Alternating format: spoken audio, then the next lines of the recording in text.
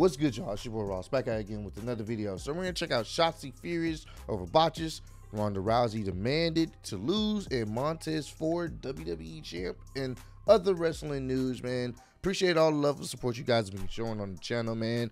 We're just trying to run it up. We're so close to 90K. We will be hitting it sometime soon, and then after that, 100K on my personal page. That is the goal for this year. So we're gonna check this out by none other than WrestleMania. Make sure y'all subscribe to them if you haven't already. Let's do this thing. What is going on, guys? It is WrestleMania here, back with some more news. Join us now as we look at the wildest news stories and rumors you need to know, including Ronda Rousey demanded to drop the women's title, Montez Ford wants the WWE Championship, Alexa Bliss wanted to return as a much darker character, Shotzi gets furious over a fan calling out her Botches, and much more. Be sure to subscribe and hit that notification bell for daily wrestling videos, and follow us on Facebook for exclusive lists. Also check out WrestleMania.co.uk and our wrestling channel, Incredible. Now let's hit the intro and get straight into our first story.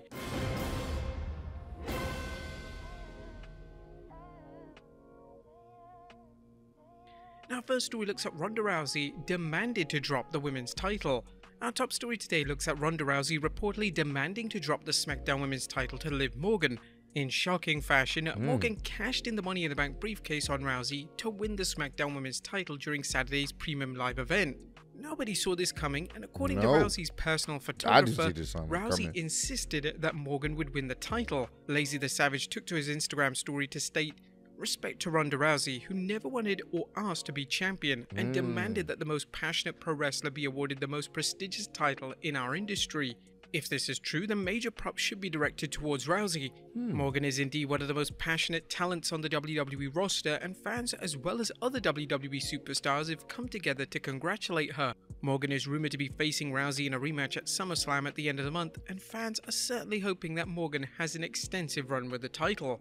Next up. That is a interesting, I guess, interesting tidbit. I didn't know, a lot of us didn't know that she requested to drop the title to Liv Morgan. That's pretty nice of her. That's actually pretty cool. I guess it makes sense even now with how she just pretty much, like, you know, once Liv won, she gave her the title and, you know, held her hand up. So it makes sense why she did that. I appreciate people that come into wrestling or whatnot and not trying to pull the politics and actually try to get other people over, and that's pretty cool. I can only show love and respect for anyone that does that. We know WWE management was very big and still is very big on Ronda Rousey. It's just sometimes they will end up pushing it or pushing her to the point where it's like, yeah, it's Ronda Rousey, but you know, her like, I guess you could say her mystique, the excitement of having Ronda Rousey there has kind of worn off since she's come back. So I'm glad that Ronda was able to, you know, make some type of waves in the back, like, yo, she needs the title. And hopefully, if they are supposed to have a rematch, maybe Liv could get the win there. That would be nice. It would not make sense for Ronda to be for her to get the title just to drop the title just a few weeks later and get the title back. That wouldn't even make sense if Ronda would do that. So hopefully, if they're giving the title to Liv, they at least give her a couple wins under her belt before we all know when Charlotte comes back that belt is going away. She's losing that title. Or hell, if Bayley comes back and ends up on SmackDown, it's wraps. That title is going away. So we'll see what they do moving forward. Montez Ford wants to become WWE champion. There's been a ton of speculation recently concerning WWE breaking up the Street Profits. It was reported yesterday that WWE are extremely high on Montez Ford, and a singles push is potentially on the horizon. During a recent interview with Wrestling Inc., Ford revealed that if the Street Profits do indeed break up, he has major plans for his singles career and wants to become WWE champion. That would be cool. Ford revealed, if the draft happens and they, we're forced to go our separate ways, we're definitely going to keep that support there. Keep bringing it 100%. I know as a kid, speaking for myself, I've always had dreams of being a WWE World Champion. That dream just never fades away, man. You know, when you're here, I feel like if you're not trying to be the guy or the team, then what are you here for? This is true. Besides the money. Yeah. But still, at the same time, like, you want to create a legacy. Would you guys like to see Ford become a single star and receive a massive push into the main event scene and possibly even win the title? Let us know in the comments down below. You know what? I think a lot of us at some point in the back of our mind knew WWE will probably split them up. And WWE is definitely going to go most likely to push Montez forward as a singles guy. I don't know if they'll push him to be the WWE champion, but I can see him, whenever they do split up, I can see Montez Ford going for the Intercontinental Championship and winning that. And then slowly but surely building himself up potentially to take the WWE Championship. The dude is fantastic in the ring. He's pretty good on the microphone. He has a lot of energy. The fans love him. Dude he has everything he needs to be a WWE champion. It just depends on how they book him. The only problem is they don't have enough tag teams in the division right now for them to even really split up. So this needs to be after they get some more tag teams in the division for that to happen, because if they split up, we know where Montez Ford is going. Angelo Dawkins, though, what you do with him? Seriously. And I don't want him to get lost in the shuffle while one other person really catapults themselves. I mean, that's usually how it happens when great tag teams break up. One person catapults themselves, the other person is kind of struggling. So I don't know what they do with Angelo Dawkins. I hope he doesn't get lost in the shuffle if that does happen. But right now, they need to keep them together. And I'm still trying. Well, I'm still one of those people that's hoping that WWE listens and have the Street Profits versus the Usos one more time at SummerSlam in a TLC match, man. Let's get that movement going. Next up, WWE struggling to sell tickets for SummerSlam. SummerSlam is just a few weeks away, and it looks like the WWE still has a long way to go before the show even sells out. According to WrestleTix Patreon page, WWE still has over 11,000 tickets left to sell for the big event.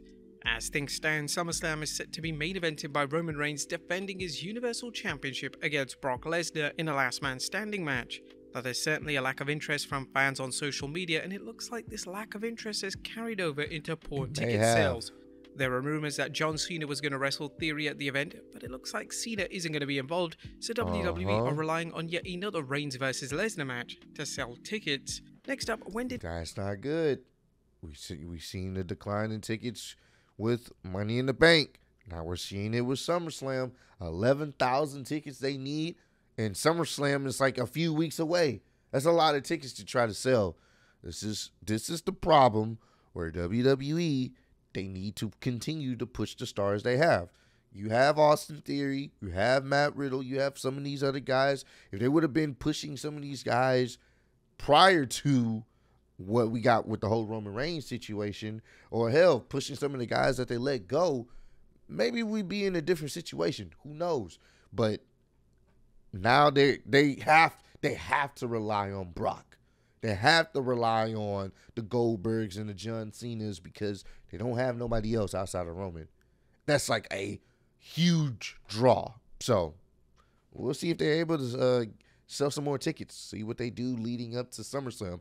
I know a good way to sell some tickets is to make that tag team championship match a TLC match. I think a lot of us would be interested. The WWE decided to give Theory the Money in the Bank briefcase.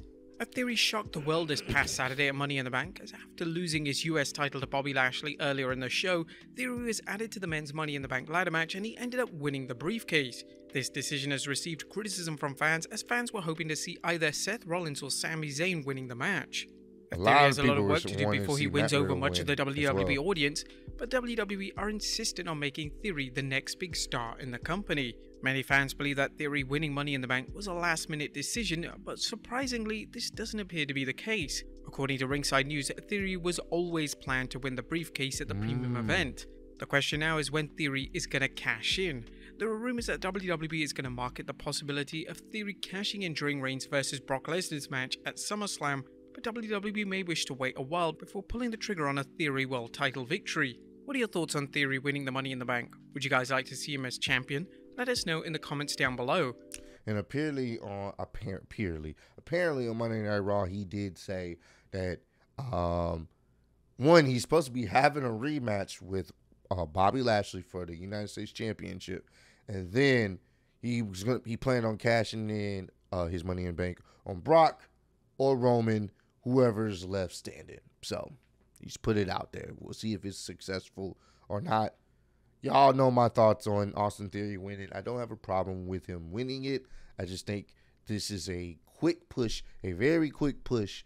So I don't know if this is going to pan out like they think it will, because I know they want him to be the next big guy, but they're kind of pushing him a little bit too fast in this situation. I think he still should have the United States Championship and really build that up, build himself up through that before we got to this point. I would have been fine if Austin Theory won Money in the Bank next year. It was actually announced in the match, was in the match, actually did some things in the match. It would have been okay if he won next year. This year, I'm not so sure. But, hey, we will see how things plan out. Next up, Nia Jax calls out an indie promotion. Former WWE superstar Nia Jax took to Twitter to call out the startup wrestling promotion Wrestling Entertainment Series. The promotion, which is run by former WWE Tag Team AOP, is due to have their first major show take place in Nottingham, England this month. The promotion continues to promote Jax in marketing material, despite Jax not even being involved in the show. Oh, damn. In the tweet, Jax would state, "I don't know why I'm still on the poster, but I will repeat myself again. I will not be at the show. Please do not buy a ticket thinking you will see me perform or get a chance to meet me. I hate that this misleads people." Damn. But the promotion hasn't got off to the best of starts, as numerous wrestlers, including Chelsea Green and Lana, have dropped out, and they've been promoting that Jax will wrestle a mystery opponent on the show, even though she's confirmed that she won't even be there. During the weekend, former WWE star Aiden English took to social media to reveal he won't be attending the show, as the promotion haven't even paid him, nor they have arranged any travel or accommodation for him. Next up, Alexa Bliss wanted... Hey, that's not sounding too good at all, man. Y'all gotta pay your talent. Y'all gotta do better with that. Like, it's not sounding good at all. ...to return with a much darker character. Alexa Bliss would undergo a slight character change following the Extreme Rules pay-per-view last year. Bliss would end up going to therapy in a number of segments, with the idea that Bliss would return to television with an altered persona. Since Bliss's return, Lily the Doll has been present, but the majority of the sinister and supernatural-esque elements of Bliss's character have been cut back. In all likelihood, the only reason that Lily remains a key part of Bliss's character is that the doll sells extremely well on WWEshop.com. Wow. According to Bliss during an interview on the Out of Character podcast, when she returned to television a few months ago, she wanted to debut a much darker persona than the character she was before. Bliss revealed, I wanted to go even darker and deeper. I had Jason Baker come out with a sketch and prototype of a different version of Lily, which would have been super cool. Obviously, with creative, things always change. I'm still holding on that this new version of Lily will come out one day. It's unknown what the creative plans for Bliss currently are, as there were rumors that she may join forces with Liv Morgan, and the two may go after the vacated tag titles.